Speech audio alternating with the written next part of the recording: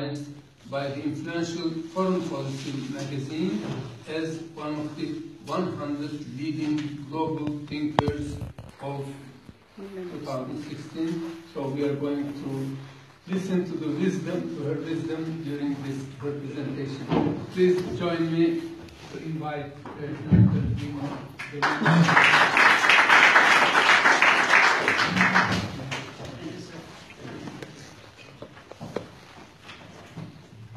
Good afternoon, everyone. This is not really the best time to deliver a speech. It's quite a great honor and pleasure to be among the invited speakers for this annual conference on cultural diplomacy 2016.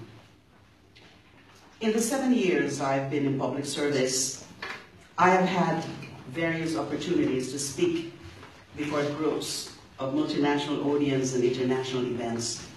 First, as chairperson of the Philippine Commission on Human Rights, and thereafter as Secretary of the Department of Justice or Minister of Justice. This occasion, though, bears a great and unique significance to me, both professionally and personally. Not only because this is the very first time that I will be delivering a formal speech on global platform as an elected public official, but also because of the current state of the country and of the people I am here to represent. If before I came to offer answers, now for better or for worse, I come with questions and points for self-reflection about what the future holds for my country, the Philippines. To be completely honest, I am representing a country and a people whose true complexity and indefinability I'm only beginning to truly understand. Whereas I used to stand before international stakeholders assuring them that all is well, or at least everything is being done to make sure that all will be well on the human rights front in the Philippines, I myself am one of those who are today looking for similar reassurances.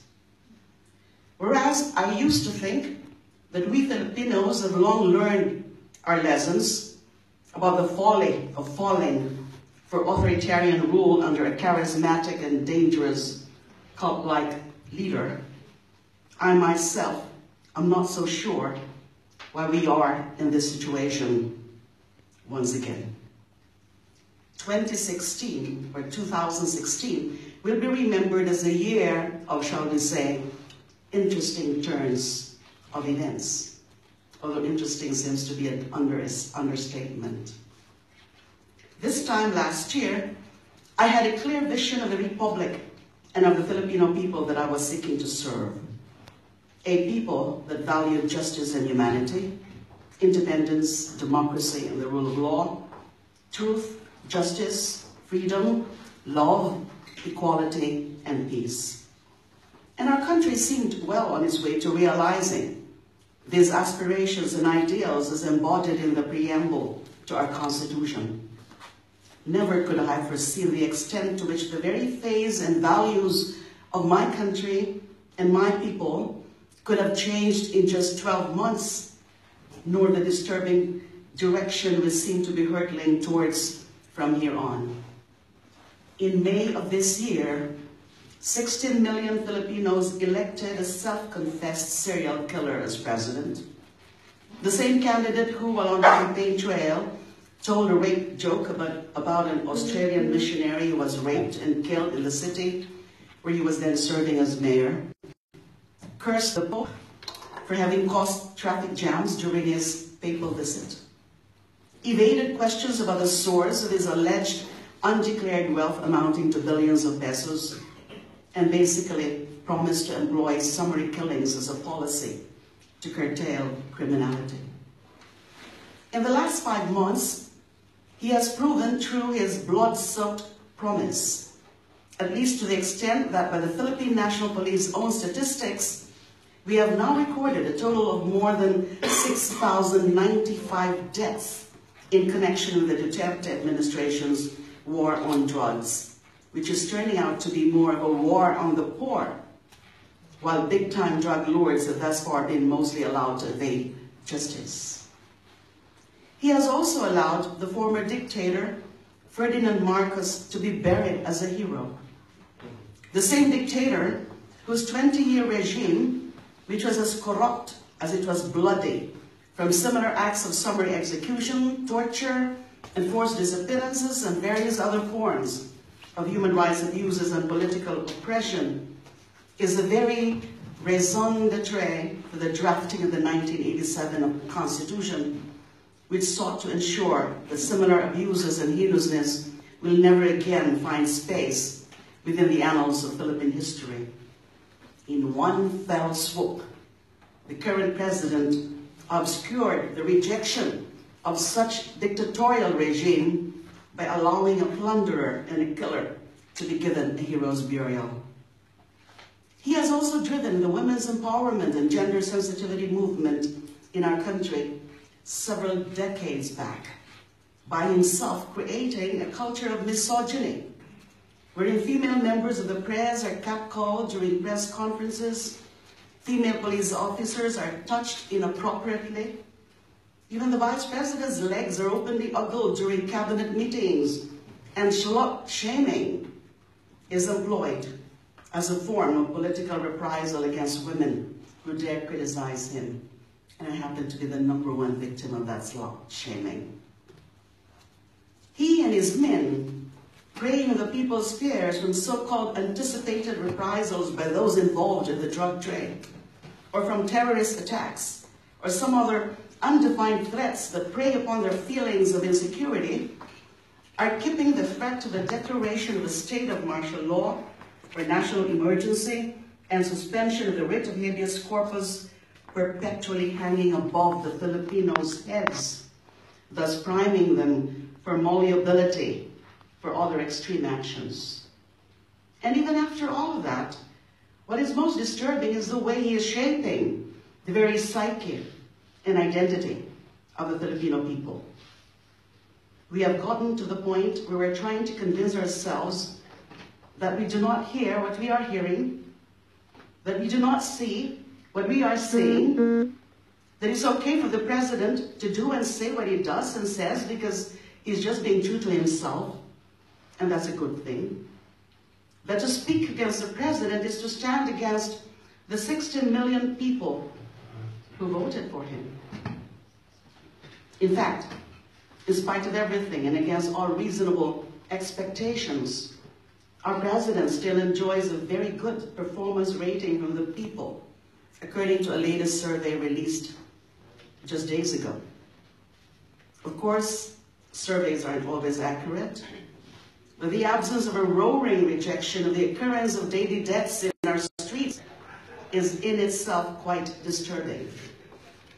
If 6,095 deaths, including deaths of innocent children, in less than 6 months, isn't enough to spark outrage, how many more will it take? Apparently, much, much more, if we go by the proposal to revive the death penalty, which I predict can easily pass in the lower house of the Philippine Congress. Apparently, our choice is be killed in the streets or be killed by public execution. It doesn't matter that we all know that death penalty has never been as successful a deterrent to crime as it is a weapon of political suppression. It doesn't matter that our justice system is far from being perfect to ensure that no innocent lives are taken. All that matters is that macabre mathematics that equates death tolls to accomplishments. That is the true horror of it all. We are fast becoming a nation where killing is seen as a solution to our problems. Not a solution, not the first or the last resort, but the solution.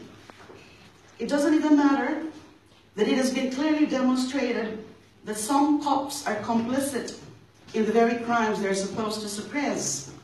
Clearly, the only real solution is to give them a carte blanche authority to kill the suspects outright.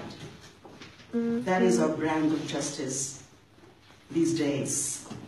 And the true horror is that some of our people will stand up and applaud this reality.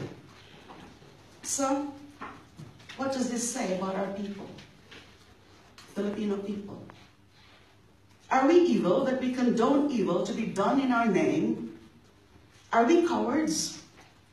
Or are we simply realists? Maybe it isn't a question of how many are dying, but who are dying. Perhaps the outrage will be greater if it were prominent people who are dying instead of the poor whose lives, by society's measure, perhaps is already forfeit anyway. Perhaps it is simply the old Millian dialogue applied in our times. The strong do as they can, while the weak suffer as they must. Is there room for idealism in our society? Or should the rest of us, who are still hanging on to the values we were raised to aspire to, simply bow to the demands of those who want us to simply blindly support our president? Unity for the sake of unity? Earlier in the year, I would have called this turn of events in our country unexpected, shocking, or maybe even unforeseeable. Of course, that will never happen again. We know better, don't we? Apparently, we don't. Not really. Armed with the benefit of hindsight, I see now that in our preoccupation to realize the idealized version of our nation, we failed to see the vulnerabilities in our notion of nationhood that make those ideals still far out of reach. One of which is the absence of a truly and deeply shared Filipino identity. There is still a huge gap between who we have been thought to think we are and who we truly are. The gaps in income, social status, education, culture, language, beliefs, values, histories, and even geography are too real, too deep, and too long unexplored to allow us to form a true Filipino identity. We forget that before the Spaniards came along, there was no single Filipino nation to speak of. Even after we declared independence from colonial rule, we formed a unitary government that merely adopted the colonial boundaries we inherited. Even our very flag, for instance, I see our flag here. It has only 8 rays, his rays, the yellow rays, to its sun, to symbolize the 8 northern provinces that started the revolution against Spain. Whether we intend it or not, it sends the message that the long-standing resistance to colonial rule in other areas, especially in the South, in Mindanao, for example, do not mean as much. Several weeks ago, for instance, when the Marcos burial became an issue, it turned out to be more divisive than anticipated. While there were people who came out to oppose it, there were also those who were very vocal in their support for it. That was baffling to us. How can we reconcile our political history with this act of honoring the one man who single-handedly brought on the darkest period of our post-colonial history? We thought that perhaps it was a failure on our part to teach history properly and effectively. But now I realize that it may not just be about forgotten histories, but altogether neglected ones. By failing to account for the flip side of history, the experiences of those who remained loyal to the dictator, who never personally suffered during martial law, but saw it as a time of prosperity, thus enabling them to look back to it with nostalgia rather than trauma, we allowed misconceptions and feelings of marginalization to germinate. I say it isn't so much of a problem of the fading of scars, but of a wound that never completely healed in the first place. Peoples and interests were bound to be overlooked if they never took the time to consciously seek, develop, and integrate them into the Filipino identity. That's why we still have indigenous peoples fighting for recognition of their rights. Areas like the Bangsamoro, where the fight for freedom has never waned, and feelings of oppression by the so-called Imperial Manila. That is why, even as people are dying, people are much too accepting of the injustice, rather than fighting to correct it. There, I believe, lies the answer as to why authoritarian leaders who excel at manipulation can find the gaps that allow them to sink their claws into our nation and rip us apart from the inside. They have been able to prey on our fears and self-interest in order to divide and conquer us. The harder we try to gloss over these differences or insist that they do not exist, the more weapon we give to the next person who promises to deliver them their validation at whatever cost. They prey on our feelings of marginalization and victimization and offer themselves up as the agents of change and champions of our cause. For as long as we see one another as others, we will never trust that we truly have each other's interests in mind, and we will always look for the person who will fight for us, even if that person employs means that we would otherwise have found unacceptable, such as the current situation in the Philippines today, the daily killings. That, therefore, is a challenge that we Filipinos face in 2017, and the years after. We must find who we are as one people. We must define the identity of the Filipino. To know who we are is to trust who we are. To know our identity is to recognize it in others. To recognize it in others is to feel revulsion when their lives are taken. This is critical to our future, not the least because there are proposals to convert our unitary government to a federal one, among other proposed constitutional amendments. And just like the death penalty, that is something that our national leadership would really want to be achieved. And while there may be good reasons to convert to a federal system of government, I firmly believe and truly do fear that doing it now, under these circumstances when we are more fragmented than truly united, there is a real danger that it would create greater friction among our people without the hope of a common identity or common interests to hold us together.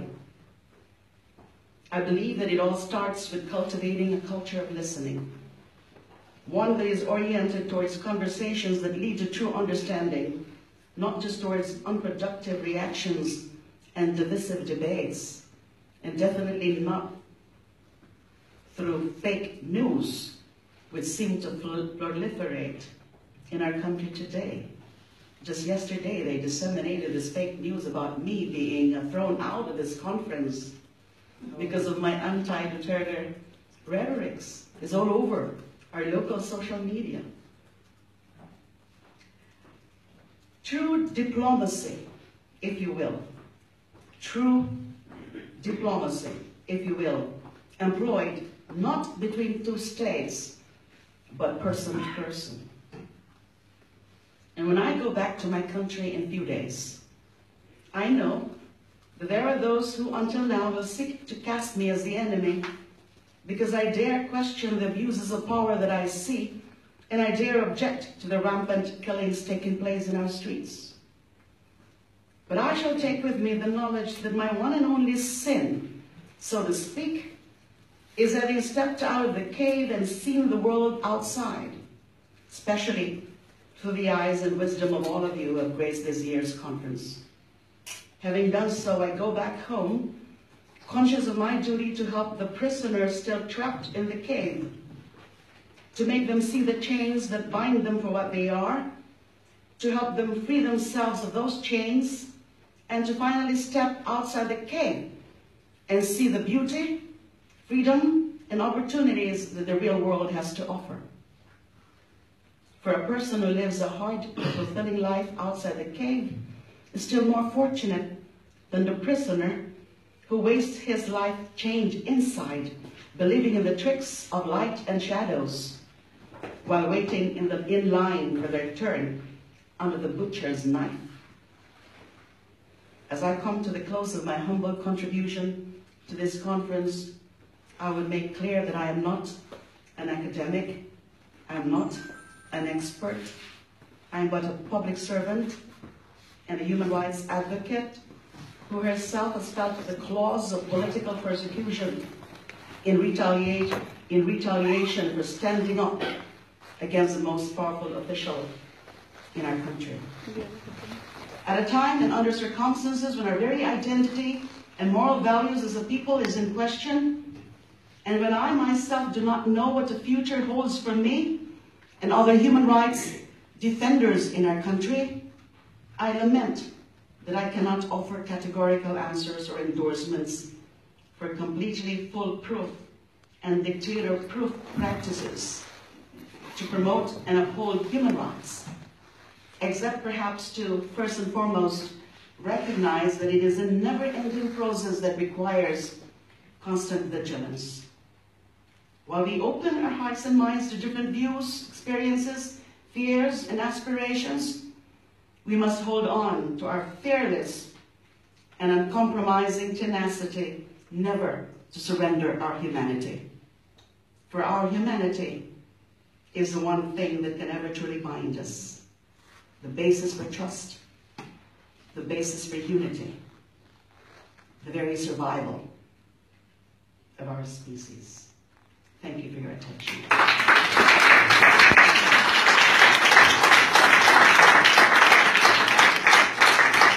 You may not characterize as an academician, but we have noticed that you are a very strong supporter of human rights, and if you don't mind, we are going to turn to the audience now, and if they have questions, you may wish to comment on this question, or they may have comments, and you will listen to these comments altogether. Here in the front, the first one.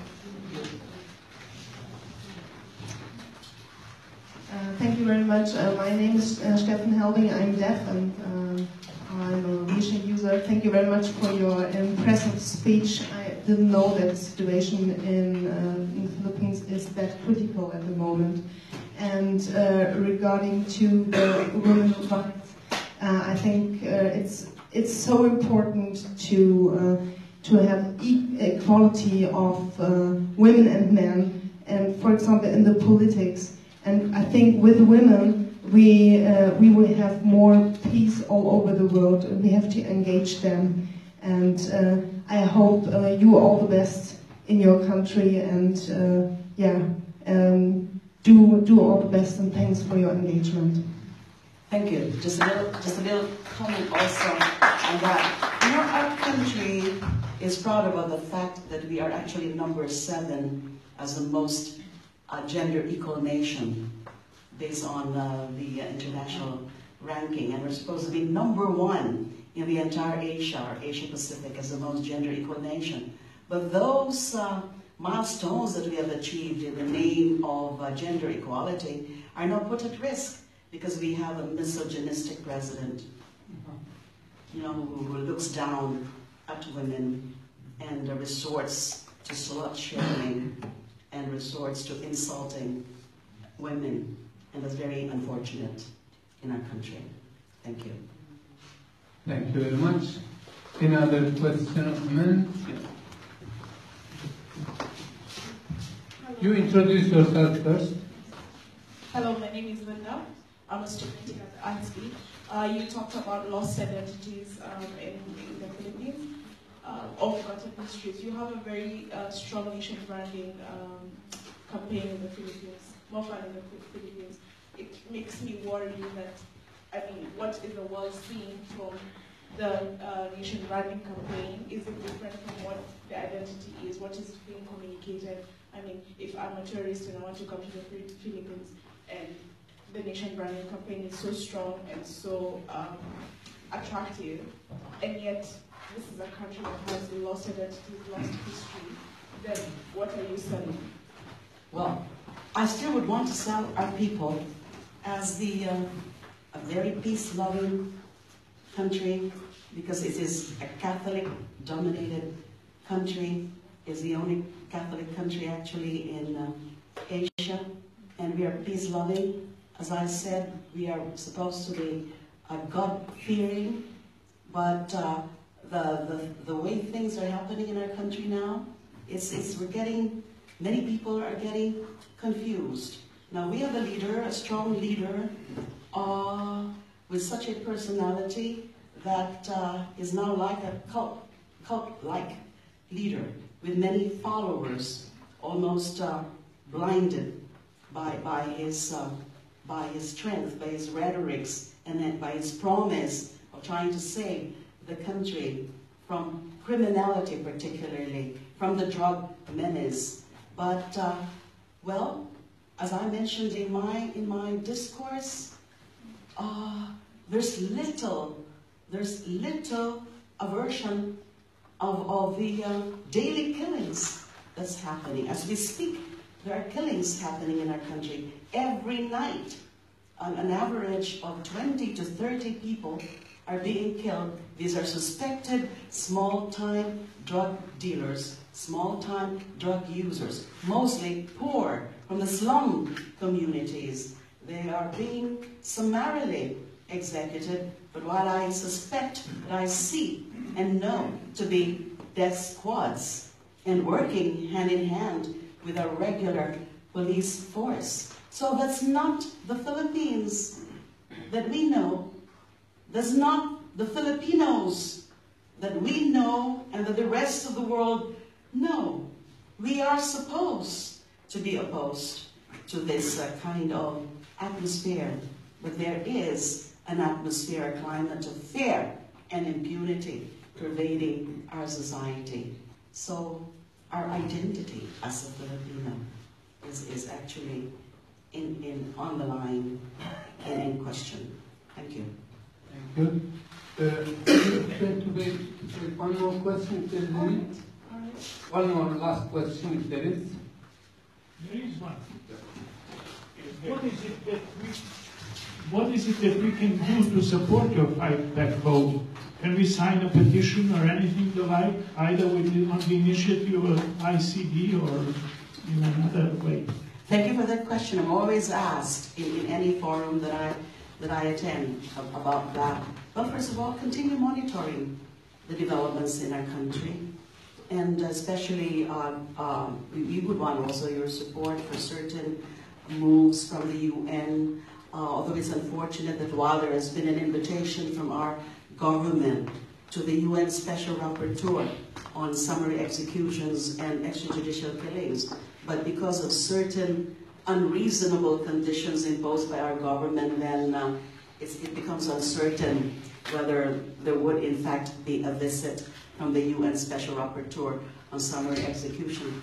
But all is not lost, because we know that, and we see that the ICC Special Prosecutor is interested and has been monitoring the developments for possible accountability of the President and his men for acts against, or crime against humanity because of the mass murders. So stepping up the discussion, the conversation about the Philippine situation, and for the various international organizations to really speak about the true state of our country would help a lot.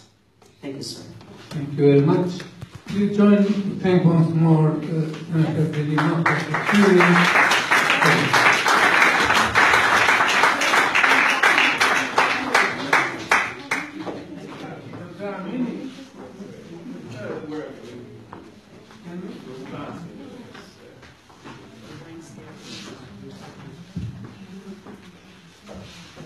Senator, we in the past have been allowing only 2 questions per speaker, so in that sense, I want to try to be justice to the other speakers who are here.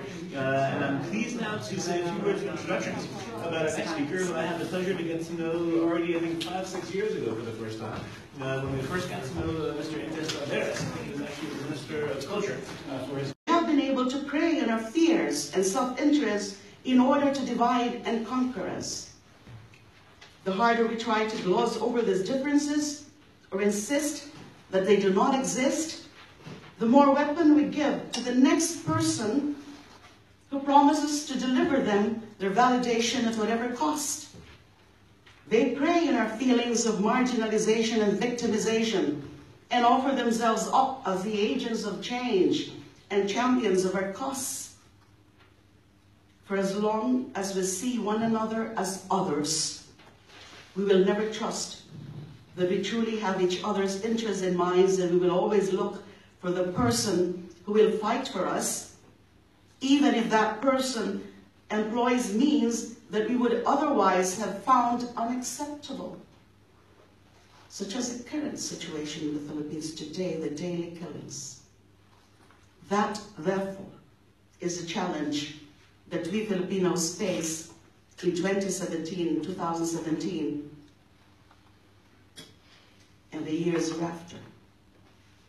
We must find who we are as one people. We must define the identity of the Filipino. To know who we are is to trust who we are. To know our identity is to recognize it in others. To recognize it in others is to feel revulsion when their lives are taken.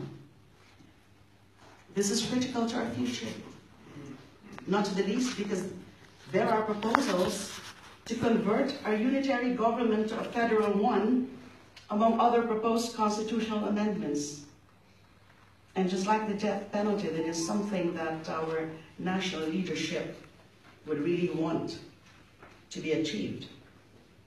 And while there may be good reasons to convert to a federal system of government, I firmly believe and truly do fear that doing it now, under the circumstances when we are more fragmented than truly united, there is a real danger that it would create greater friction among our people without the hope of a common identity or common interests to hold us together.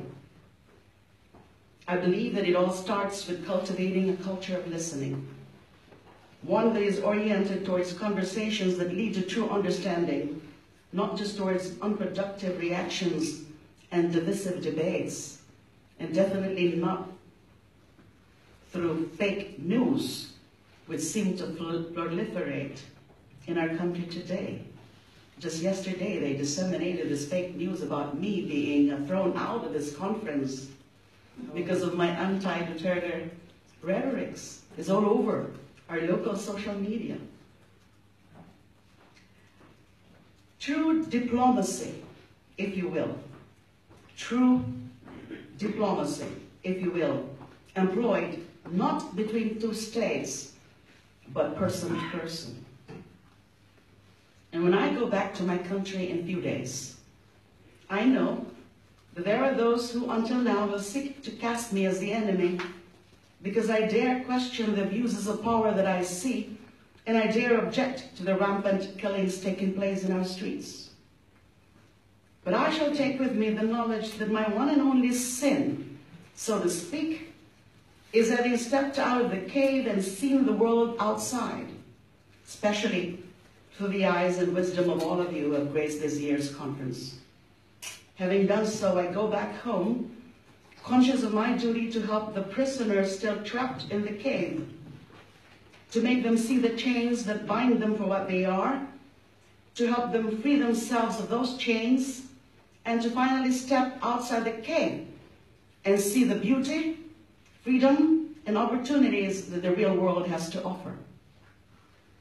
For a person who lives a hard, fulfilling life outside the cave is still more fortunate than the prisoner who wastes his life chained inside, believing in the tricks of light and shadows, while waiting in line for their turn under the butcher's knife. As I come to the close of my humble contribution to this conference, I would make clear that I am not an academic, I am not an expert, I am but a public servant and a human rights advocate who herself has felt the claws of political persecution in retaliation for standing up against the most powerful official in our country. At a time and under circumstances when our very identity and moral values as a people is in question, and when I myself do not know what the future holds for me and other human rights defenders in our country, I lament that I cannot offer categorical answers or endorsements for completely foolproof and dictator-proof practices to promote and uphold human rights, except perhaps to, first and foremost, recognize that it is a never-ending process that requires constant vigilance. While we open our hearts and minds to different views, experiences, fears, and aspirations, we must hold on to our fearless and uncompromising tenacity, never to surrender our humanity. For our humanity is the one thing that can ever truly bind us, the basis for trust, the basis for unity, the very survival of our species. Thank you for your attention.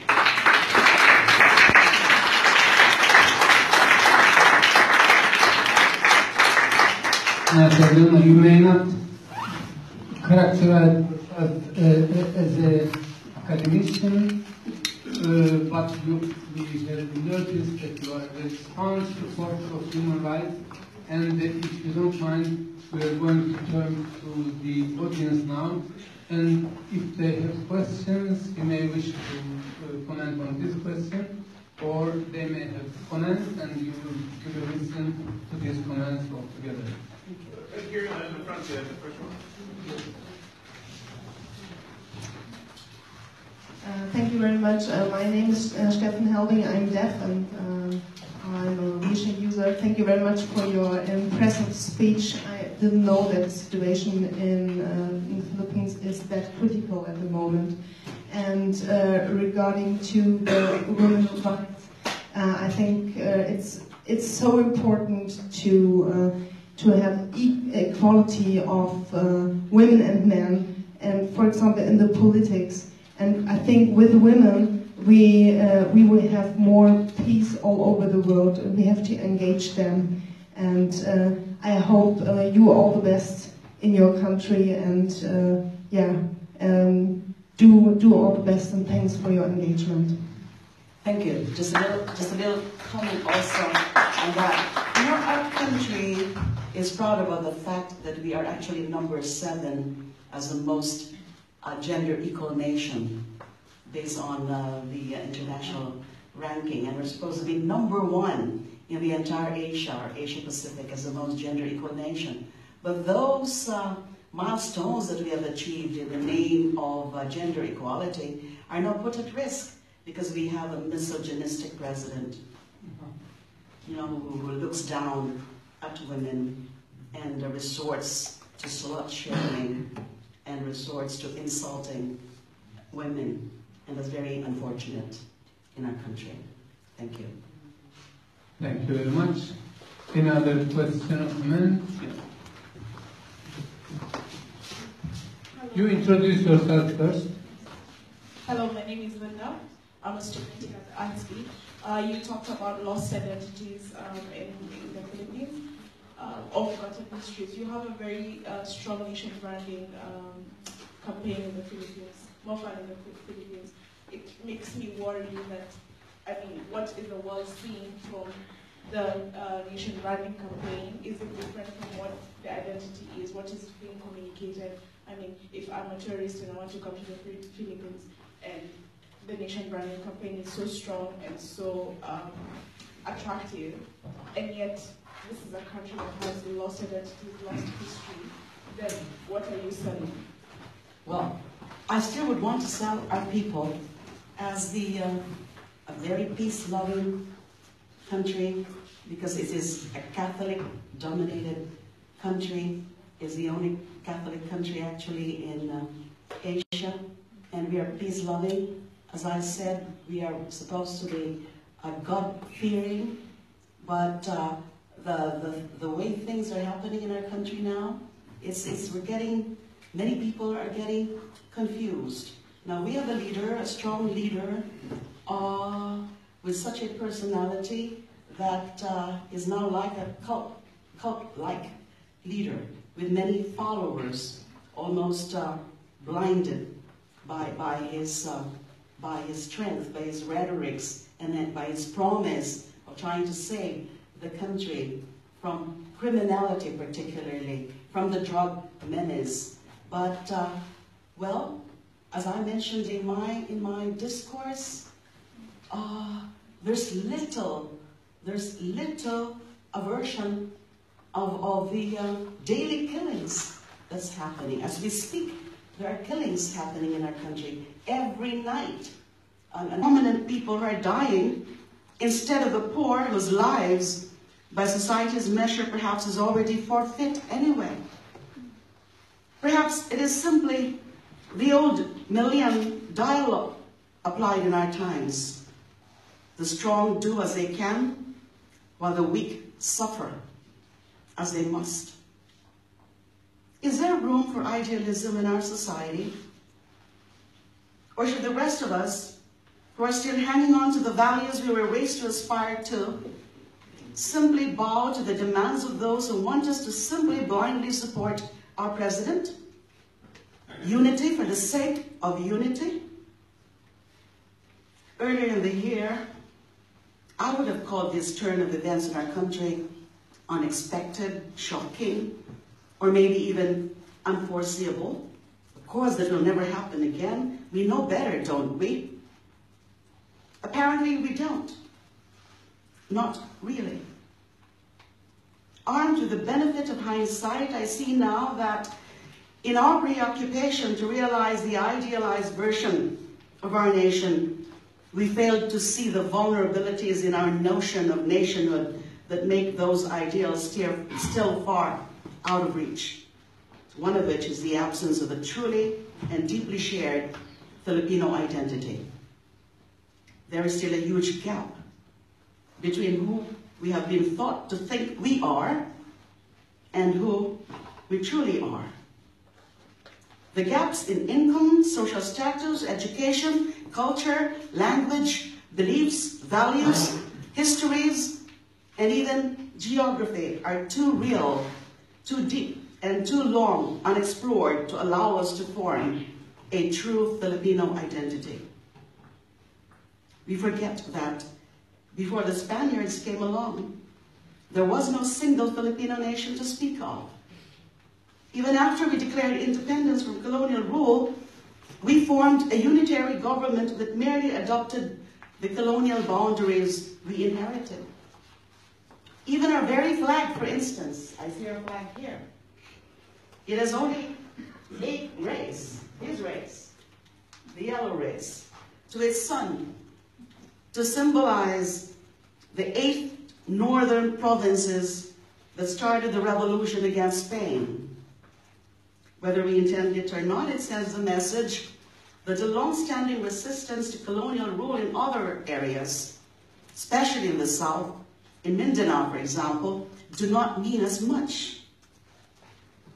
Several weeks ago, for instance, when the Marcos burial became an issue, it turned out to be more divisive than anticipated.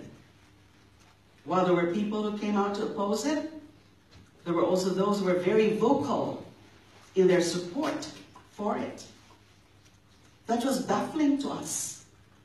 How can we reconcile our political history with this act of honoring the one man who single-handedly brought on the darkest period of our post-colonial history? We thought that perhaps it was a failure on our part to teach history properly and effectively. But now I realize that it may not just be about forgotten histories, but altogether neglected ones. By failing to account for the flip side of history, the experiences of those who remained loyal to the dictator, who never personally suffered during martial law, but saw it as a time of prosperity, thus enabling them to look back to it with nostalgia rather than trauma, we allowed misconceptions and feelings of marginalization to germinate. I say it isn't so much of a problem of the fading of scars, but of a wound that never completely healed in the first place. Peoples and interests were bound to be overlooked if we never took the time to consciously seek, develop, and integrate them into the Filipino identity. That's why we still have indigenous peoples fighting for recognition of their rights. Areas like the Bangsamoro, where the fight for freedom has never waned, and feelings of oppression by the so-called Imperial Manila. That is why, even as people are dying, people are much too accepting of the injustice rather than fighting to correct it. There, I believe, lies the answer as to why authoritarian leaders who excel at manipulation can find the gaps that allow them to sink their claws into our nation and rip us apart from the inside. By the influential Foreign Policy magazine as one of the 100 leading global thinkers of 2016. So we are going to listen to the wisdom, to her wisdom during this representation. Please join me to invite Leila de Lima.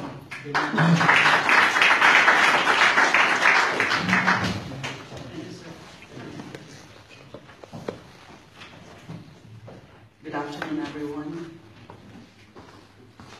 This is not really the best time to deliver a speech.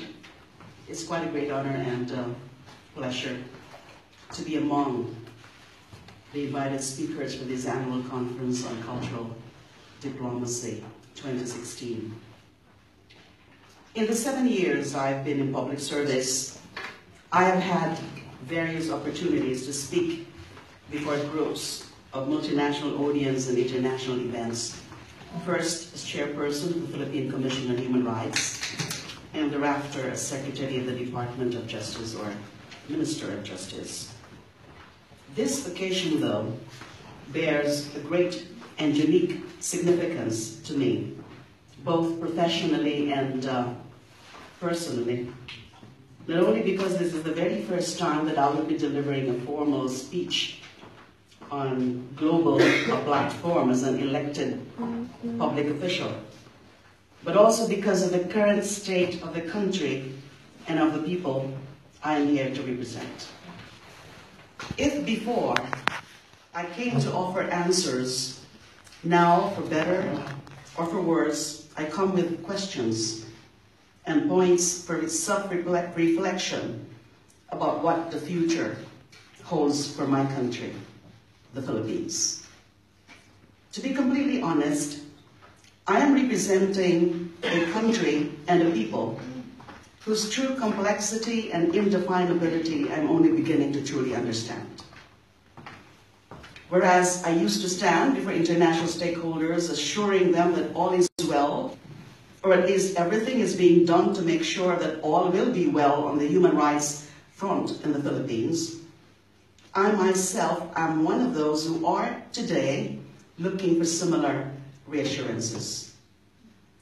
Whereas I used to think that we Filipinos have long learned our lessons about the folly of falling for authoritarian rule under a charismatic and dangerous cult-like leader, I myself am not so sure why we are in this situation once again.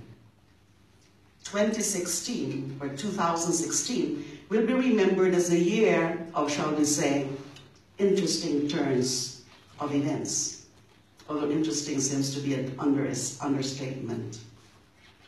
This time last year, I had a clear vision of the Republic and of the Filipino people that I was seeking to serve. A people that valued justice and humanity, independence, democracy, and the rule of law, truth, justice, freedom, love, equality, and peace. And our country seemed well on its way to realizing these aspirations and ideals as embodied in the preamble to our Constitution. Never could I have foreseen the extent to which the very phase and values of my country and my people could have changed in just 12 months, nor the disturbing direction we seem to be hurtling towards from here on. In May of this year, 16 million Filipinos elected a self-confessed serial killer as president. The same candidate who, while on the campaign trail, told a rape joke about an Australian missionary who was raped and killed in the city where he was then serving as mayor, cursed the Pope for having caused traffic jams during his papal visit, evaded questions about the source of his alleged undeclared wealth amounting to billions of pesos, and basically promised to employ summary killings as a policy to curtail criminality.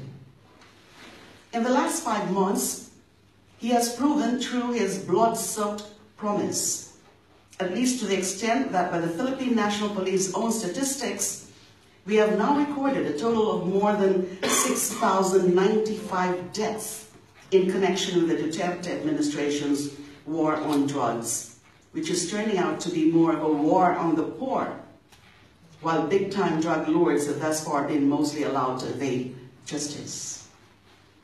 He has also allowed the former dictator, Ferdinand Marcos, to be buried as a hero. The same dictator whose 20-year regime, which was as corrupt as it was bloody, from similar acts of summary execution, torture, enforced disappearances, and various other forms of human rights abuses and political oppression, is the very raison d'etre for the drafting of the 1987 Constitution, which sought to ensure that similar abuses and heinousness will never again find space within the annals of Philippine history. In one fell swoop, the current president obscured the rejection of such dictatorial regime by allowing a plunderer and a killer to be given a hero's burial. He has also driven the women's empowerment and gender sensitivity movement in our country several decades back by himself creating a culture of misogyny, wherein female members of the press are catcalled during press conferences, female police officers are touched inappropriately, even the vice president's legs are openly ogled during cabinet meetings, and slut shaming is employed as a form of political reprisal against women who dare criticize him. And I happen to be the #1 victim of that slut shaming. He and his men, preying on the people's fears from so-called anticipated reprisals by those involved in the drug trade, or from terrorist attacks, or some other undefined threats that prey upon their feelings of insecurity, are keeping the threat to the declaration of a state of martial law or national emergency and suspension of the writ of habeas corpus perpetually hanging above the Filipinos' heads, thus priming them for malleability for other extreme actions. And even after all of that, what is most disturbing is the way he is shaping the very psyche and identity of the Filipino people. We have gotten to the point where we're trying to convince ourselves that we do not hear what we are hearing, that we do not see what we are seeing, that it's okay for the president to do and say what he does and says because he's just being true to himself, and that's a good thing. That to speak against the president is to stand against the 16 million people who voted for him. In fact, in spite of everything and against all reasonable expectations, our president still enjoys a very good performance rating from the people, according to a latest survey released just days ago. Of course, surveys aren't always accurate, but the absence of a roaring rejection of the occurrence of daily deaths in our streets is in itself quite disturbing. If 6,095 deaths, including deaths of innocent children, in less than 6 months, isn't enough to spark outrage, how many more will it take? Apparently, much, much more, if we go by the proposal to revive the death penalty, which I predict can easily pass in the lower house of the Philippine Congress. Apparently, our choice is be killed in the streets or be killed by public execution. It doesn't matter that we all know that death penalty has never been as successful a deterrent to crime as it is a weapon of political suppression. It doesn't matter that our justice system is far from being perfect to ensure that no innocent lives are taken. All that matters is that macabre mathematics that equates death tolls to accomplishments. That is the true horror of it all. We are fast becoming a nation where killing is seen as a solution to our problems. Not a solution, not the first or the last resort, but the solution. It doesn't even matter that it has been clearly demonstrated that some cops are complicit in the very crimes they're supposed to suppress. Clearly, the only real solution is to give them a carte blanche authority to kill the suspects outright.